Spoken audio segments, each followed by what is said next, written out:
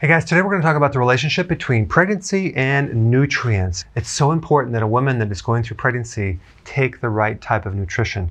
I'm not talking about just taking a synthetic prenatal. I'm talking about the food, the eating. It's very, very essential. Anytime you do a prenatal, you want to do a food-based prenatal. Don't get the synthetic versions because it's not the same. There's over 2 billion people on this planet that have serious nutritional deficiencies. And if you're going into pregnancy, I can't emphasize enough the relationship between the fortification of nutrients and a growing, healthy body. If a woman who's carrying a baby is deficient in either a mineral or a vitamin, it creates huge consequences. So let's just kind of go through this.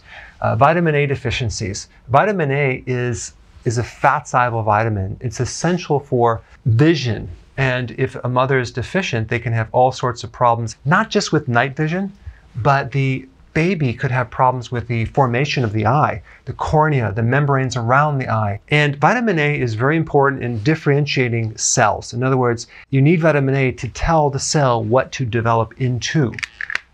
So I'm talking about spinal cord, heart, ears, specific types of tissues. So if there's a deficiency in vitamin A, there's going to be a mix-up in what cells are what. Premature birth, okay, low birth weight, and miscarriage. The best source of vitamin A is virgin cod liver oil. I highly recommend that. And then salmon and egg yolks, okay? And then we get to vitamin D. And then we have rickets, okay? That would be weak bones, difficulty walking, a loss of connective tissue that holds the bones together. And you get vitamin D from the sun, dairy, and fish, and cod liver oil as well. So then we have copper. Copper is a trace mineral. So if a pregnant woman is deficient in copper, the child could have what's called swayback, which is an excess curvature in the lower back. So it's kind of exaggerated. The best source of copper is seafood, like oysters, lobster, crab, seaweed, or sea kelp. Okay, you can get copper from that. If you're deficient in iron, you can have anemia, and that can set the child up for all sorts of problems with miscarriages and low birth weight, premature birth, things like that. Red meat, eggs, seafood, great source of iron, and I definitely recommend a grass-fed liver. Okay, iodine. If you're deficient in iodine, you're going to have just a smaller child. The brain's not going to develop. You're going to have cognitive issues. The IQ is going to be lower. And also you can have a miscarriage, okay? Get your iodine from sea kelp, from a very good high quality location. Then we have the mineral magnesium, okay? And you have also selenium, which is a trace mineral. If you're deficient in either one of these, a low birth weight, miscarriage, or preeclampsia, which is a condition, a very toxic condition where you have high blood pressure, the organs become toxic, and you can have all sorts of other complications. You want to get these minerals from leafy greens, seeds, nuts, and you can get selenium from Brazil nuts. And these trace minerals, which are minerals needed in small amounts, are really involved in the enzymes. And enzymes help the formation of proteins, which are all the organs. Then we have low vitamin B1. That could set the child up for getting something called sudden infant death syndrome, because B1 is involved in the autonomic nervous system development, and the autonomic nervous system goes to the respiratory centers in the brainstem, and that's where you have the breathing centers.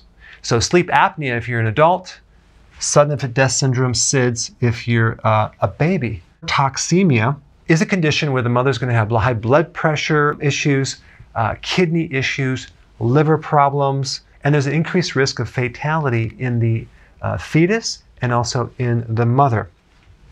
Okay, so pork, actually, believe it or not, a high quality pork actually has a lot of B1. Nutritional yeast is a really good source of vitamin B1. Asparagus has B1. Organ meats, like liver, has B1. Okay, let's talk about vitamin C. Vitamin C deficiencies. That's involved in a lot of formation of collagen, so you can get preeclampsia. So there could be a problem with premature birth, because if the placenta is detaching too quick and the water breaks, and then the pregnancy starts kicking in there way too early when the infant is not formed yet. So vitamin C, bell peppers, leafy greens, sauerkraut, very high in vitamin C, okay? Then we get something called folate, which is one of the B vitamins. If you're deficient, you can develop something called neural tube defects, which basically the spinal column and the spinal cord are not developing properly. So you have this little bulge in the back where the spinal column is actually sticking out of the spine in the back, which could be totally prevented if there's folate in the system. Okay. Also, you can have cleft palate, which you've probably seen people have these little stitches right here where the formation of the top of the palate of the mouth is not formed, and it's going right into the nose right here, and they have to do surgery and stitch that up right there. So if someone takes folate, they can prevent this condition from happening.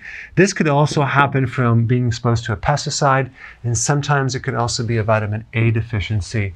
A lot of times it's just all blamed on genetics, but there are huge connections with nutrient deficiencies as well. Leafy greens, okay, so that's why it's so important for someone pregnant, or even well before you're pregnant, to start eating healthy. If you're thinking about having a child, start eating healthy for a long period of time, get your body in really good shape, and so that way when you have the baby, everything is really smooth.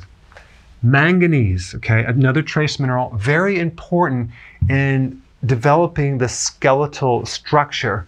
And if you're deficient, you can have all sorts of problems with even flat feet, a malformation of the bone, the maxillary bone up here. So you have either underbite or an overbite. You're probably going to need braces. So if you looked at a common thread, all the different minerals and trace minerals are very important in the formation of enzymes that then have to do with proteins and building body tissue. So you can see there's so many different trace mineral deficiencies, and also fat-soluble vitamin deficiencies right here, and even water-soluble vitamin deficiencies right here in relationship to a body that's not forming correctly. So here's the thing, you can actually just not consume these nutrients because your diet is lacking them. Okay. You can also be a pre-diabetic or a diabetic or have insulin resistance, which, by the way, 65% of the population has either pre-diabetes or diabetes. So chances are you might even have this, in which case you're not going to even absorb these as well as you should, compounded by the fact if your diet is poor too, if we add these together, then you're really going to be deficient. And so that prenatal really doesn't really do a lot. Consuming refined foods, going to fast food restaurants, eating junk foods depletes your nutrients big time, especially when you're doing sugar and refined grains.